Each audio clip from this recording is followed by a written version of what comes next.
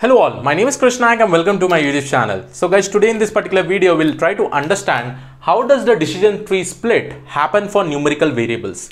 Now in my previous video, I have already shown with respect to the category variables, we have discussed about entropy, information gain. So this is a very important important question where many of you are actually asking that suppose Krish, if you have in your features all the numerical variables, how do I actually do the decision tree split? So we'll try to understand this particular stuff and we'll try to understand it in a complete detailed manner.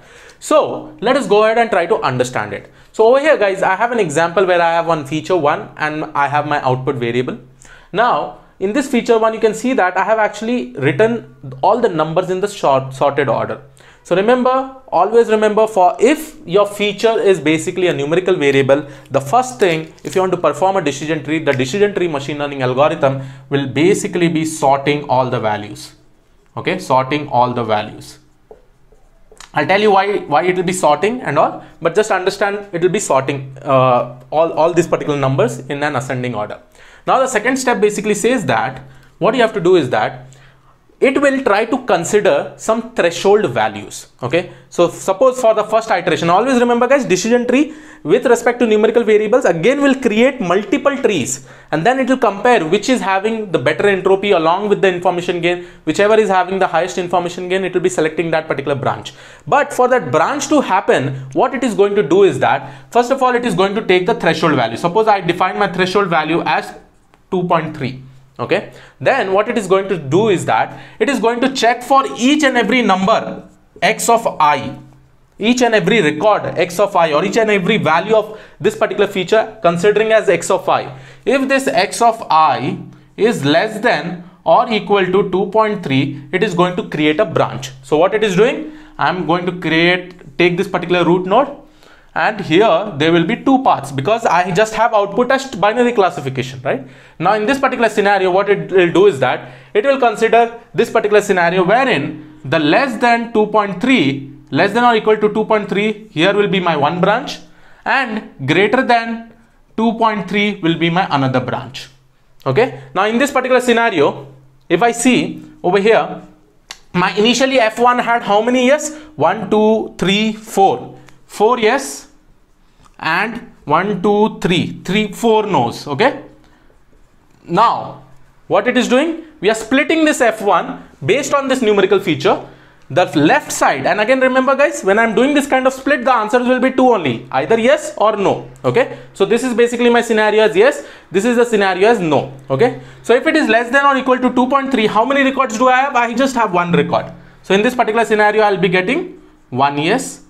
Okay, and if I see greater than 2.3, then these all are my records, right? So in this particular scenario I just have one yes, so this will become one leaf node. But in this particular scenario which is greater than 2.3, how many yes I have? 1, 2, 3. So here I have 3 yes, and how many no's? 1, 2, 3, 4 no's, right? So this will be my first split. Okay, now guys, it will just not stop over here. Okay, now this is one type of threshold value. The next threshold will be considered this particular value, 3.6, and again similar split will happen. Again similar split will happen. Okay, so when again split is happening, here I have 4 yes and 4 no, right? And this I can make it as 0 no's. Now first condition will be less than or equal to 3.6.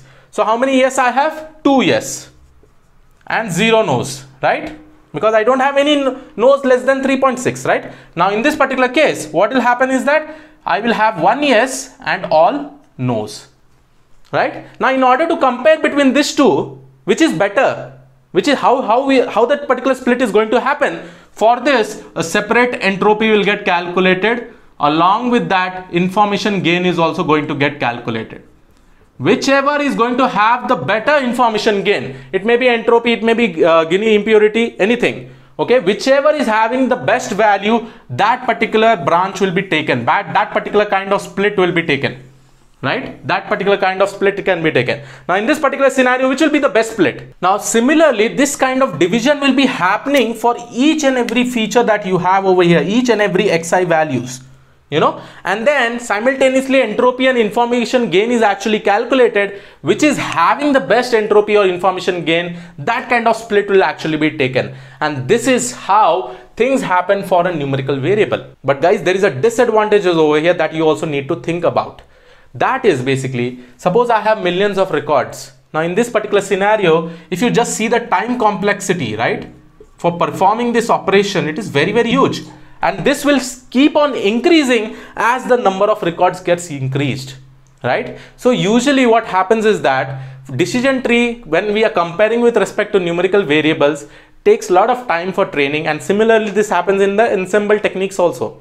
In the ensemble techniques like random forest, XGBoost, where internal decision trees are used and you have many number of features, at that time you'll be seeing that it will take more time for training. Right? So the time complexity will be increasing as the input will be increasing. So this is the disadvantage with respect to the decision tree split for numerical variables. So I hope you understood this particular video. I hope you liked this particular video. This is what is all about decision tree for numerical variables, how the split actually happens. So this is all about this particular video. I hope you like it. Again guys, please do subscribe the channel if you have not already subscribed. I'll see you all in the next video. Have a great day ahead. Thank you one and all. Bye bye.